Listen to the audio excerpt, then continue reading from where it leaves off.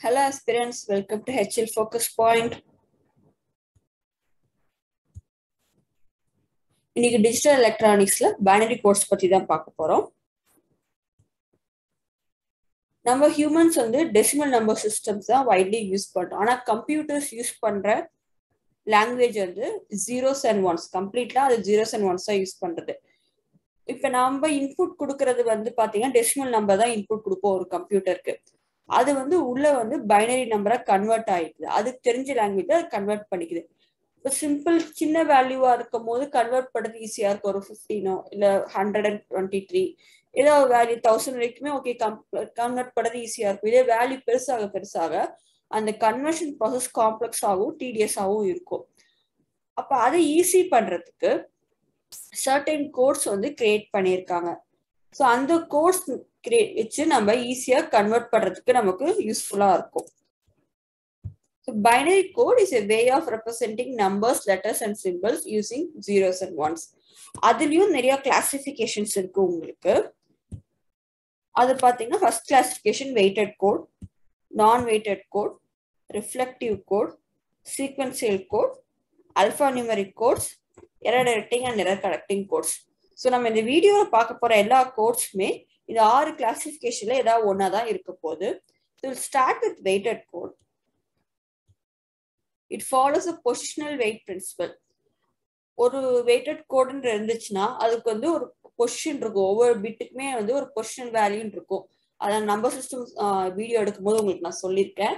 அந்த பொசிஷனல் வெயிட்டை தான் இது இந்த வெயிட்டட் கோட்ஸ் ஃபாலோ பண்ண போகுது. எக்ஸாம்பிள் பார்த்தீங்கன்னா 8421 BCD. இது widely used code. BCD stands for binary coded decimal system. அடுத்து 2421, 5211, 5421, 642 -3, 84 -2 -1 கோட்ஸ். இந்த மாதிரி n number of quotes wait கோட்ஸ்க்கு examples கொடுக்கலாம். நான் அதை என்னன்னு எக்ஸ்பிளைன் பண்ணிடுறேன் உங்களுக்கு. நான் இங்க என்ன பண்ணிருக்கேன், டெசிமல் நம்பர் கொடுத்துருக்கேன் இந்த டேபிள்ல, அதோட ஈக்குவலன்ட் பைனரி நம்பர் கொடுத்துருக்கேன். தென் அதுக்கப்புறம் ஒவ்வொரு கோட்ஸ்க்கும் அந்த ஈக்குவலன்ட் டெசிமலோட கோட் எப்படி இருக்கும்னு நான் கொடுத்துருக்கேன். நம்ம ஒரு எக்ஸாம்பிள் பார்க்கலாம். இப்போ எடுத்துக்கிறேன் 8421 எடுத்துக்கலாம்.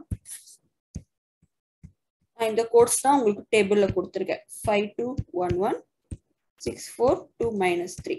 ஓகேவா?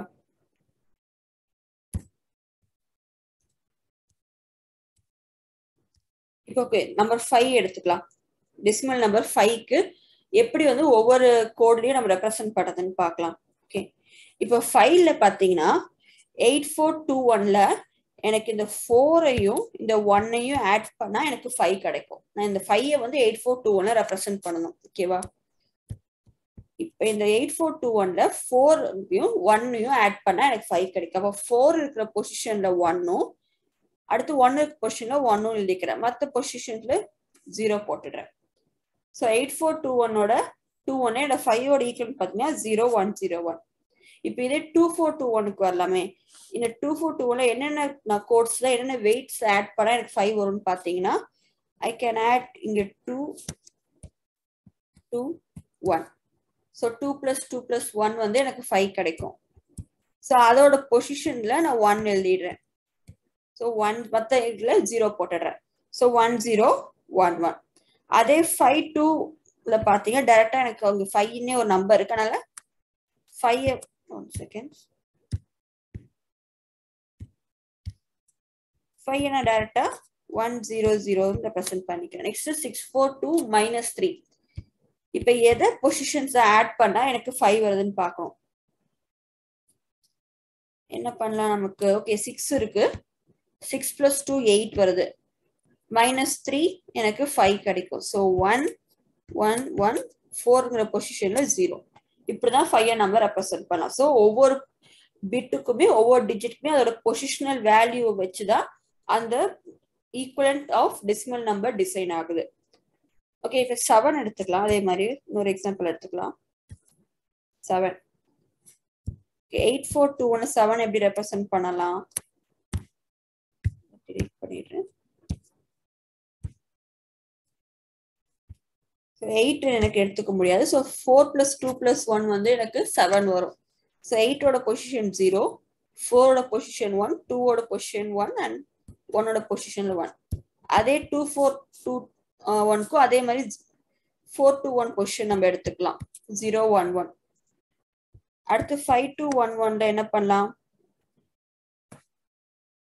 5 plus 2 எடுத்துக்கலாம் இங்க. ஸோ 1100 வரும். 6423ல 6 plus 4 10 வரும். -3 பண்ணா எனக்கு 7 வரும். ஸோ 1101. இப்படிதான் வந்து வெயிட்டட் கோட்ஸ் வந்து நம்ம ஒவ்வொரு நம்பர் ஒவ்வொரு டெசிமல் ஈக்குவலண்ட்டும் அசைன் பண்றோம். இதே தான் நீங்க மற்ற டெசிமல் நம்பருக்கும் பார்த்துக்கலாம். மற்ற கோட்ஸ் நான் இந்த டேபிள்ல 84 -2 -1 கொடுக்கல அண்ட் 5421 கொடுக்கல. நீங்களே எழுதி பார்த்தீங்கனாலும் ட்ரை பண்ணி பார்த்தீங்கனாலும் இந்த மெத்தட் ஃபாலோ பண்ணீங்கனாலும் உங்களுக்கு கோட்ஸ் உங்களால அசைன் பண்ண முடியும். அடுத்து நான் weighted quotes. So it's opposite of weighted quotes. அதுக்கு பொசிஷனல் வெயிட் பிரின்சிபல் எல்லாம் கிடையாது. பெஸ்ட் எக்ஸாம்பிள் பார்த்தீங்கன்னா XS3 கோடும் கிரே கோடும் தான். இங்கேயும் அதே மாதிரி நான் உங்களுக்கு டெசிமல் நம்பரும் பைனரி நம்பரும் கொடுத்துருக்கேன். அதில் XS3ங்கிறது பைனரி நம்பர். உங்களுக்கு ஒரு பைனரி நம்பர் இருக்கும்ல, ஸ்பேஸ் இல்ல, ஜஸ்ட் ரைட் ஹியர்.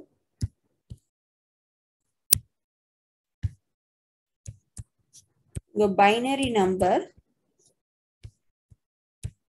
அதோட 3 ஆட் பண்ணுவோம். 3யோட பைனரி நம்பர் வந்து 0011. ஸோ 0011. ஸோ இந்த பைனரி நம்பரோட 3 ஆட் பண்றேன், தட் இஸ் பிளஸ் 0011 போட்டா எனக்கு 0011 வரும். அதே மாதிரி 1ஓட 0011 போட்டா எனக்கு 0100. அதுதான் XS3ங்கிறது. அந்த பைனரி நம்பரோட பிளஸ் 11 ஆட் பண்றோம். ஸோ கிரே கோடுக்கான கொடுத்துருக்கேன். நான் இங்க ஈக்குவலன்ட் கொடுத்துருக்கேன். நான் எப்படி வந்து கிரே கோட் வந்து கன்வெர்ட் பண்றது, பைனரி டு கிரே கோட் எப்படி போறது, கிரே டு பைனரி கோட் எப்படி போடுறதுன்னு நான் சொல்றேன். First we start with gray to binary conversion. ஒரு நம்பர் எடுத்துக்கலாம். For example 1001. இது வந்து grey code R grey number. இதை வந்து நான் என்ன பண்ணணும், பைனரியா கன்வெர்ட் பண்ணும். I need to convert it into a binary number. என்ன பண்ண போறேன், இந்த 1 அப்படியே எடுத்து இங்க எழுதிடுவேன். ஓகேவா? நெக்ஸ்ட் இந்த பைனரி நம்பர்ல இந்த 1ஐயும் இந்த 0வையும் எக்ஸ்ஆர் பண்ண போறேன். உங்களால லாஜிக் கேட்ஸ் எடுக்கல, ஸோ அதனால உங்களுக்கு இது மட்டும் சொல்லிடுறேன். ஒரு 2 நம்பர் 0001 1011. 00 எக்ஸ்ஆர் பண்ணா எனக்கு அகைன் 0 கிடைக்கும். 01 எக்ஸ்ஆர் பண்ணா 1. இது வந்து 0. ஓகேவா? இது எக்ஸ்ஆர் பண்ணா வர ரிசல்ட். ஜஸ்ட் இதை ஞாபகம் வச்சுக்கோங்க. நான் உங்களுக்கு லாஜிக் கேட்ஸ் எடுக்கும் போது எப்படி வருதுன்னு நான் சொல்றேன். ஸோ 1 0 எனக்கு எக்ஸ்ஆர் பண்ணா எனக்கு ஆன்சர் 1 வரும். அகைன் வர ரிசல்ட்டோட அகைன் நெக்ஸ்ட் நம்பரை கிரே நம்பரை எக்ஸ்ஆர் பண்றேன். 10 எக்ஸ்ஆர் பண்ணா எனக்கு 1 கிடைக்கும். 11 அகைன் எக்ஸ்ஆர் பண்ணா எனக்கு 0 கிடைக்கும். இதான் என்னோட equivalent grey to binary conversion. Okay, repeat இன்னொரு நம்பர் வச்சு கூட நான் உங்களுக்கு எக்ஸ்பிளைன் பண்றேன். நம்பர் வேணா 0011 எடுத்துக்கலாம். இது வந்து என்னோட கிரே நம்பர். கிரே கோட நான் ஈக்குவலன்ட் பைனரியா கன்வெர்ட் பண்ணணும். ஸோ ஃபர்ஸ்ட் எம்எஸ்பி, இந்த எம்எஸ்பி பிட் இருக்குல்ல, எம்எஸ்பி பிட் டைரக்டா எடுத்து அப்படியே எழுதிடுறேன். வர ரிசல்ட்டோட அடுத்த பைனரி அடுத்த கிரே நம்பரை எக்ஸ்ஆர் பண்றேன். ஸோ 0 எக்ஸ்ஆர் பண்ணா எனக்கு 0 தான் கிடைக்கும். நெக்ஸ்ட் இந்த 0வையும் அடுத்த கிரே நம்பரையும் எக்ஸ்ஆர் பண்றேன். 01 எக்ஸ்ஆர் பண்ணா எனக்கு அகைன் 1 கிடைக்கும். இது அகைன் 1 அண்ட் இதை எக்ஸ்ஆர் பண்றப்ப எனக்கு ஆன்சர் இஸ் 0. ஓகே, இப்படிதான் ஒரு கிரே டு பைனரி கன்வர்ஷன் பண்ணணும்.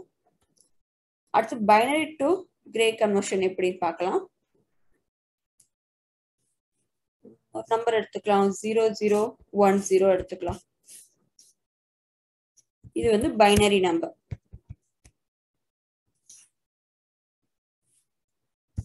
இதை வந்து கிரேக்கு கன்வெர்ட் பண்றேன், கிரே கோடுக்கு கன்வெர்ட் பண்றேன். ஸோ அதே மாதிரி டைரக்டா அந்த எம்எஸ்பி எடுத்து நான் எழுதிடுறேன். இங்க என்ன பண்ண போறேன், இந்த நம்பரையும் இந்த நம்பரையும் எக்ஸ்ஆர் பண்றேன். இந்த simple போடுறல, plus photo circle போடுறல, XOR simple. So already உங்களுக்கு கொடுத்துருக்க 0 and 0 எக்ஸ்ஆர் பண்ணா எனக்கு என்ன வரும் 0 தான் வரும். அடுத்து இந்த 0வையும் பக்கத்துல இருக்க 1 எக்ஸ்ஆர் பண்றேன். 0 1 எக்ஸ்ஆர் பண்ணா எனக்கு 1 வரும். அண்ட் 1 and 0 எக்ஸ்ஆர் பண்றப்ப அகைன் எனக்கு 1 வரும். இதான் என்னோட ஈக்குவலன்ட் கிரே. ஸோ இப்படிதான் binary number to grey conversion பண்ணணும். இதை பேஸ் பண்ணி தான் அந்த டேபிள வந்து உங்களுக்கு நான் எழுதியிருக்கேன். இந்த பைனரி நம்பருக்கு ஈக்குவலன்ட் கிரே கோட் இந்த பேஸ் பண்ணி தான் இந்த டேபிள் எழுதியிருக்கேன். நீங்க பண்ணி பார்த்தாலும் உங்களுக்கு அதே ஆன்சர் தான் வரும். வேணா நான் ஒரு 9க்கு பண்ணி காமிக்கிறேன். 1 0 0 1. ஸோ டைரக்டா எம்எஸ்பி அங்க எழுதிடுறேன். நெக்ஸ்ட் இந்த 1ஐயும் இது எக்ஸ்ஆர் பண்றேன். 1 0 எக்ஸ்ஆர் பண்ணா எனக்கு 1 கிடைக்கும். நெக்ஸ்ட் 0 0 எக்ஸ்ஆர் பண்றேன். I'll get 0. 0 1 எக்ஸ்ஆர் பண்றேன். எனக்கு 1 கிடைக்கும். அதான் இங்க ஈக்குவலண்டா இங்க எழுதியிருக்கேன். So this is called as நான் வெயிட்டட் கோட். இது வந்து உங்களுக்கு எந்த பொசிஷனல் வெயிட்டும் இதுல கிடையாது. அடுத்தது reflective R self complimenting code. இதுக்கு வந்து உங்களுக்கு நைன்ஸ் காம்ப்ளிமெண்ட் பத்தி தெரிஞ்சிருக்கணும். நான் ஆல்ரெடி அதை எக்ஸ்பிளைன் பண்ணியிருக்கேன் தனியா உங்களுக்கு கன்வர்ஷன்ல. இருந்தாலும் நான் அதை எக்ஸ்பிளைன் பண்ணிடுறேங்க. If each bit in number is complemented it leads to the nines complement of A number. அதாவது டெசிமல் நம்பர் தான் நம்ம நைன்ஸ் காம்ப்ளிமெண்ட் எடுக்க போறோம். இப்போ நைன்ஸ் காம்ப்ளிமெண்ட்ங்கிறது அந்த நம்பரை 9ஆல மைனஸ் பண்ணுவோம், சப்ட்ராக்ட் பண்ணுவோம். இப்போ 0ன்னு எடுத்துட்டீங்கன்னா 0வோட நைன்ஸ் காம்ப்ளிமெண்ட் எப்படி எடுப்போம்? 9ல இருந்து சப்ட்ராக்ட் பண்ணுவோம். 9 - 0 9. அப்போ 0வோட நைன்ஸ் காம்ப்ளிமெண்ட் வந்து எனக்கு 9. இதே 1ஓட நைன்ஸ் காம்ப்ளிமெண்ட்னா 9 - 1 எனக்கு 8 கிடைக்கும். இப்போ அவங்க என்ன சொல்றாங்கன்னா, இப்போ இந்த 0வோட ஈக்குவலன்ட் எக்ஸஸ்3 நம்பர் பாத்தீங்கன்னா 0 0 1 1. இப்போ இந்த 0 0 1 1 நான் ஒன்ஸ் காம்ப்ளிமெண்ட் எடுத்தா எனக்கு என்ன வரும்? 1 1 0 0. இங்க 0வோட நைன்ஸ் காம்ப்ளிமெண்ட் இஸ் 9. 1 1 0வோட நைன்ஸ் பாத்தீங்கன்னா ஈக்குவலன்ட் 1 1 0 0 வருது. அதான் அவங்க சொல்றாங்க, ஒவ்வொரு பிட்டையும் நான் காம்ப்ளிமெண்ட் எடுத்தேன்னா it will lead to a number which is the nines complement of the decimal நம்பர்ன்றாங்க. இப்போ இதே 2 எடுத்துக்கலாம். 2வோட நைன்ஸ் காம்ப்ளிமெண்ட் பாத்தீங்கன்னா 9 - 2 வந்து எனக்கு 7 கிடைக்கும். இப்ப அதோட ஈக்குவலன்ட் எக்ஸஸ்3 பாருங்க 0 1 0 1. இப்ப இதுக்கு நான் ஒன்ஸ் காம்ப்ளிமெண்ட் எடுத்தா எனக்கு என்ன வரும்? 1 0 1 0. அது எங்க இருக்குன்னு பாருங்க. கரெக்ட் 7 மேட்ச் ஆகுதா? அதுதான் செல்ஃப் காம்ப்ளிமெண்டிங் ஆர் ரிஃப்ளெக்டிங் கோடுன்றாங்க. இதே தான் 2 4 2 1க்கும் நம்ம 4 எக்ஸாம்பிள் எடுத்துக்கலாம். 2 4 2 1ல 4 எக்ஸாம்பிள் எடுத்தா அதோட நைன்ஸ் காம்ப்ளிமெண்ட் பாத்தீங்கன்னா 9 - 4 5. ஸோ 4ஓட ஈக்குவலன்ட் 2 4 2 1 பார்த்தீங்கன்னா 0 1 1 0. இதோட காம்ப்ளிமெண்ட் எடுத்து பாருங்க 1 0 1 1 வரும். அதுதான் இங்க இது எங்க யூஸ் ஆகும்னா ஆடர்ஸ்ல எல்லாம் யூஸ் ஆகும். நீங்க சப்ட்ராக்ஷன் பண்றப்பெல்லாம் வந்து ஆடர் எலிமெண்ட்னு ஒன்று இருக்கு, ஆடர் சர்க்கியூட்னு இருக்கு. அதுல எல்லாம் வந்து இந்த self complimenting and reflecting code வந்து ரொம்ப ரொம்ப யூஸ்ஃபுல்லா இருக்கும். So other then this XS3 2 4 2 1 தவிர 6 4 2 -3 8 4 -2 -1 கூட செல்ஃப் காம்ப்ளிமெண்டிங் கோட்ஸ் தான். Next sequential R cyclic quotes. இங்க என்னன்னா ரெண்டு consecutive numbers will differ by only one digit. பாருங்க 8 4 2 1. இந்த ஃபர்ஸ்ட் நம்பர் செகண்ட் நம்பர் பாருங்க. ஃபர்ஸ்ட் நம்பரோட 1 ஆட் பண்ணா உங்களுக்கு கீழே இருக்க நம்பர் கிடைக்கும். ஸோ அது 1 1 ஆட் பண்ணிட்டே போனீங்கன்னா உங்களுக்கு கீழே இருக்க நம்பர் கிடைச்சிட்டே வரும். அதுதான் ஒவ்வொரு டிஜிட்டும் +1 டிஃபர் ஆகுதுன்னு சொல்றாங்க. இப்போ XS3 பாருங்க, ஒரு நம்பர் எது வேணா எடுத்துக்கலாம். இந்த 1000 எடுத்துக்கலாம். இதோட +1 ஆட் பண்ணீங்க உங்களுக்கு இது கிடைக்கும். இல்ல 0 1 0 1 எடுத்துக்கோ, அதோட +1 ஆட் பண்ணி பாருங்க, you will get 0 1 1 0. This is called sequential or cyclic codes. அதோட example XS3 and 8 4 2 1 codes. Next is alpha numeric quotes.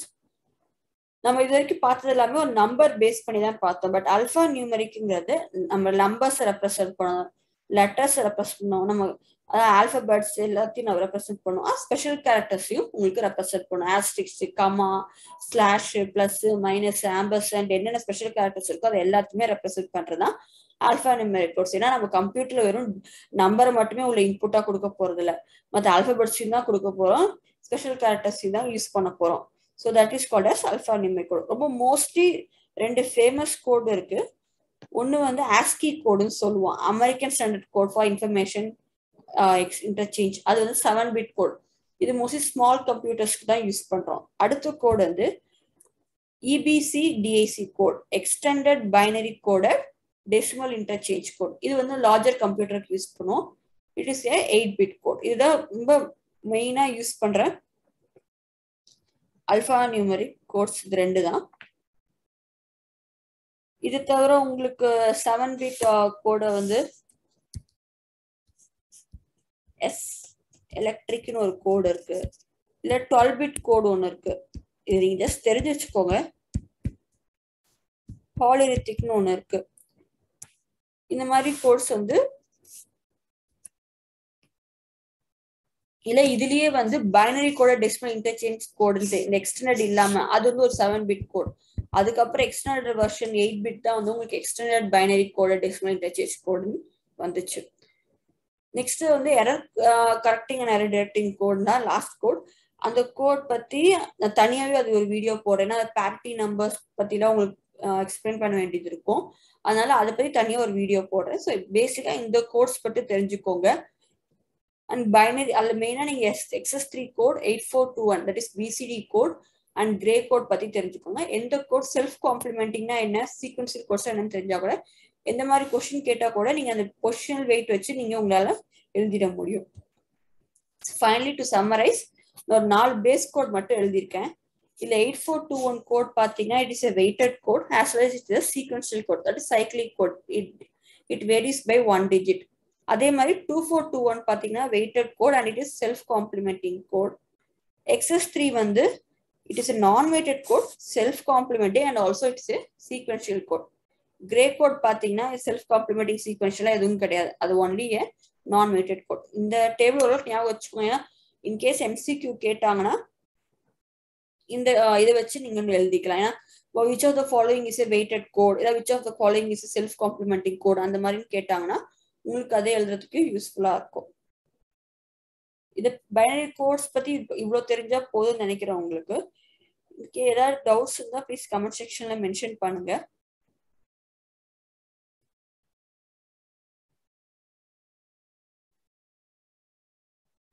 Please subscribe my channel to follow more videos.